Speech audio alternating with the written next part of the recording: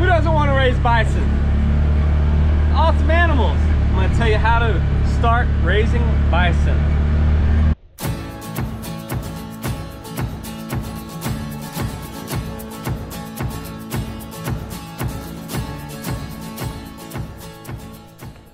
Hey guys, it's Dusty Baker with Cross Timbers Bison. I got a special video for you today. This is going to be something I've been wanting to do for a while, and I did it a long time ago. Those of you who are interested in raising bison or interested in how we do things, if you're ever thinking about raising bison, or you maybe just want to jump in and just see how it goes, today I want to show you something. Today I want to show you the process of starting a bison herd. The reason I'm showing this video is because I get a lot of interest from a lot of people asking questions, wanting to visit and see how I do things. I'm into my 3rd year of raising these awesome animals. So I'm still a beginner, but I can kind of tell you some things, and I can hopefully help you get started, or maybe even think about some of the steps that it takes to raising bison, because it is a lot of work. Recent activity that I've been doing the past 3 years is getting started raising bison, and I want to help you with that today. Number one thing I always tell people to do is join the NBA. Join the National Bison Association. It's so important to start from there. With the National Bison Association, it gives you a whole avenue of resources. One is this handbook right here. You can get the Bison handbook, and this is the very first one that I got when I signed up. You can become a member. I think it's $225 a year membership, and it just is a whole avenue. It gives you access to the NBA conferences. It gives you access to resources online. It gives you the classifieds. If you are interested in buying animals, you can look for animals people sell on bison. It also plugs you into every producer in North America that's part of the NBA. It gives you access to contact information to all the current NBA producers. Second thing to do is go visit a ranch. Go talk to some bison owners. Talk to the people that have been doing it a long time. You can talk to people like me that just started.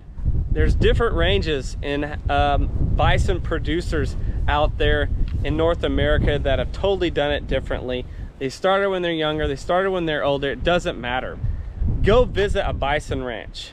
The third thing, do as much research as you can. Do as much research as possible. And part of that research is, there's a lot of resources online, that also starts with the NBA, and then also asking producers. Do your study, do your homework to get ready for these animals and see what you have to do. Hopefully this video helps you also get to that. The next thing to do, reach out to your state organization or your state association. I'm part of the Oklahoma Bison Association, and there's a lot of states that have their own organizations. Get a part, get with some people that are in your community or in your state. Find that group of people, get in with them, and they can help you get started as well.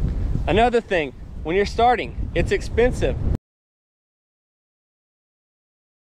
It's an investment in these animals. A couple of resources that you can use. Use the USDA and also use the NRCS. Those government organizations have great programs for beginner ranchers. You can get a lot of help financially. You can get a lot of help through your land. You sign up for programs that will help you establish water systems. They have programs to help you build fence. They have loan options to buy land. Use the USDA and use the NRCS. One of the questions that I always get is, how much or how many bison can you put on so many acres? What we call stocking rate.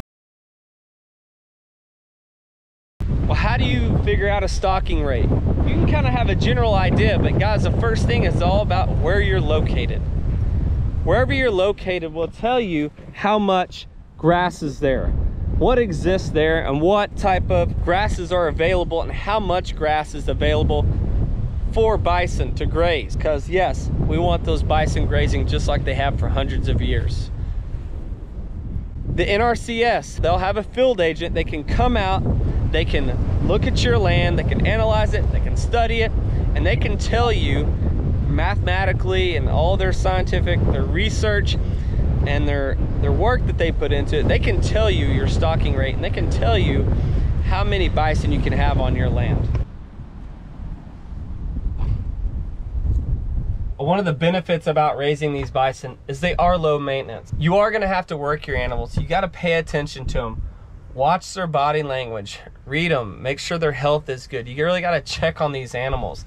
They are low maintenance compared to cattle. They can take care of themselves. As long as they have good water and they're fed, they got good grass or hay, whatever you're doing, they'll respect you and they'll understand that. Which leads me to my next point. Another question that I always get, and I think it's really important, maybe one or two of the most popular questions is fencing. What do you do for fencing? What do I need to do to keep the bison in? Well, it's really about personal preference. One of the things that we do, barbed wire. Here on an exterior fence, we've got 5 strands of barbed wire. It's one of the first ones that we built here on the property. Then we started doing 6-wire fence on the exterior. 6-wire fence, or 6 strands of barbed wire with, you can do 6.5 or 7 foot tall T-post, and it does great. But one of the things people ask me, when you got bulls or they fight or they try to get out, we keep our bulls separated. That's one thing, that'll save your fence. The other thing is we keep these animals happy, like Dunbar here. He's gentle, he's nice. I still have to pay attention and be careful with him. He's a nice bull. We spend a lot of time around him. And that's why he's like this. But we keep these animals happy.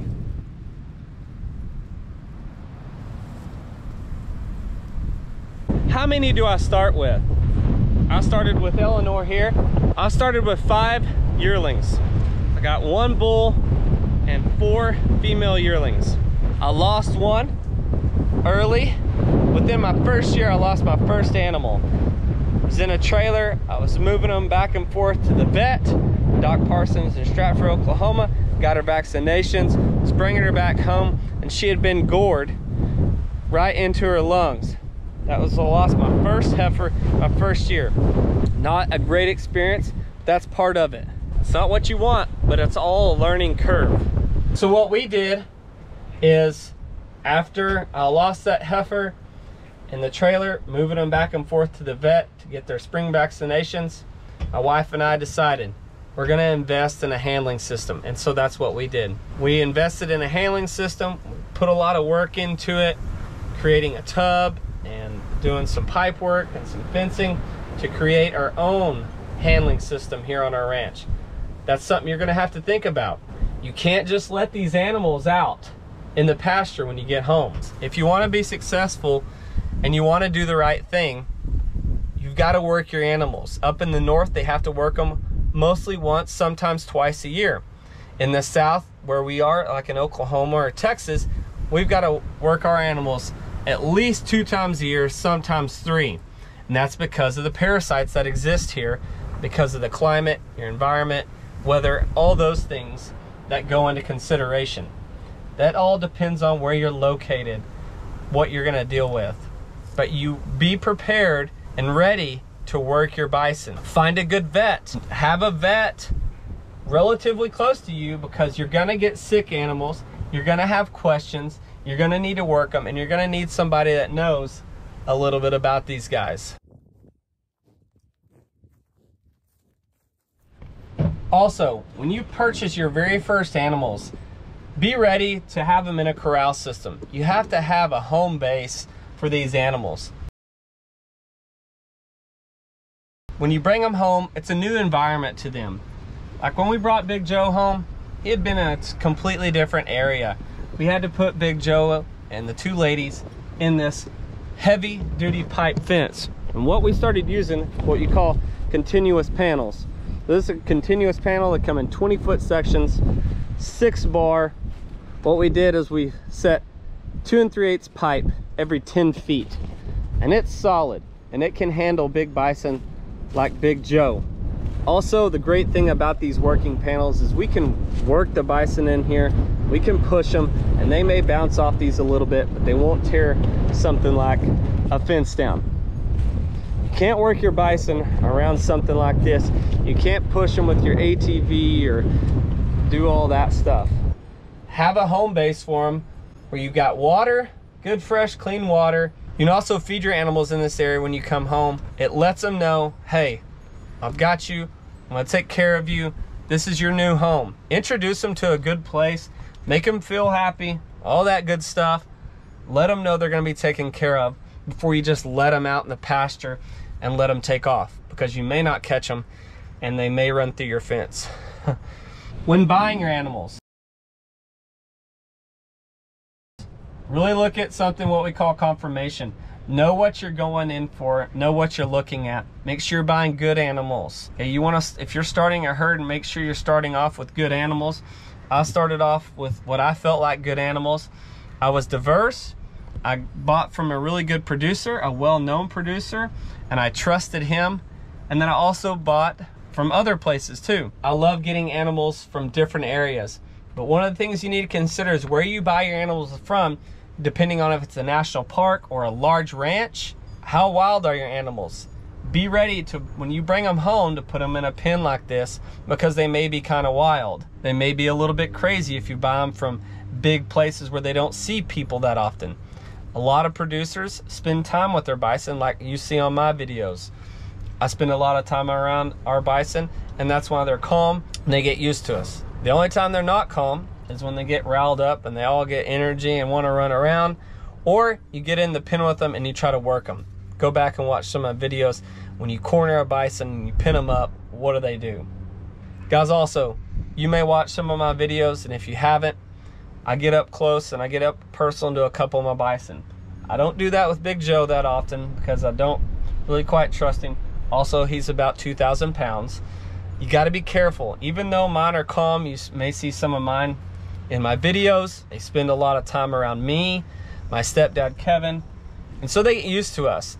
And we do that so that we can easily handle these animals, low stress, and then when we work them, it's also a low stress situation, and we want them to stay as calm as possible when we work them twice a year. Also, you can't just buy one bison. When you're thinking about going to purchase your bison, you can't just buy one. Guys, these are very social animals. You see their unique character. Every single bison has its own personality and its own character, which that's part of why I love these animals. But you can't just buy one. These animals have to be around each other. They're a family and they have to be close with each other. Don't ever pin a bison up by itself, and if you do, it'll stress out. Make sure if you're going to purchase bison, always at least get two. They've got to have a companion. They've got to have a buddy. That's just the way these animals are. Hey guys, I hope you enjoyed the video. I hope I've helped you out a little bit. If you got any questions, you can always email me, reach out to me, and contact me, guys. Number one, sign up for the NBA. Get a part of the National Bison Association. Be a member. There's a lot of good resources and a lot of good people, and that's another great thing is they offer two conferences, one in the winter and then one in the summer. I've been to both, and they're both great conferences. The people there do a great job, and the great thing about the Bison Association is the people. When you go to these associations, it's all one big family. We're all a part of one thing, and that's raising these awesome animals. We all have the same thing in mind. We may do things different and we may raise them different ways, but we all have one thing in mind, and that goal is to grow the numbers. Bison 1 million, that's the goal. We're close to about 600,000 bison in North America right now, and we just want to keep those numbers growing. I also want to let you know I'm doing something different this time. I'm going to the Missouri Bison Sale, March 20th, my wife and I and baby Brooks. We're gonna go to the Bison Sale at Missouri. Never been to this one before, but what I'm gonna do is I may buy some bison. We'll see, keep you updated on that. But I'm gonna follow a guy by the name of Noah Gibson around, part of Broken Arrow Bison. He's located in Kansas. He has raised bison before, and what I'm gonna do is my wife and I, we are going to actually film the whole process And what we're gonna do is follow him along on his journey of starting a herd. He's building this fence right now. He's been working hard on that, updating a lot of stuff, but he's gonna go back into it with his family. He's raised bison. It's been about 7 years. He's raising bison again, which is awesome. And I'm gonna be there. I'm gonna bring you along with me to be a part of that journey. And it may just give you an idea, along with this video, of what it takes to purchase bison and start your own herd. And maybe Noah and I can help you do that. So follow us along. Stay tuned for one of my upcoming videos of following Noah and his family, purchasing and starting his own herd. Thank you guys for watching Cross Timbers Bison. Thank you for following. If you haven't, hit that subscribe button, guys. Go sign up for the NBA right now. Reach out to your local state association if they have one, and reach out to me if you need anything, guys. Thank you.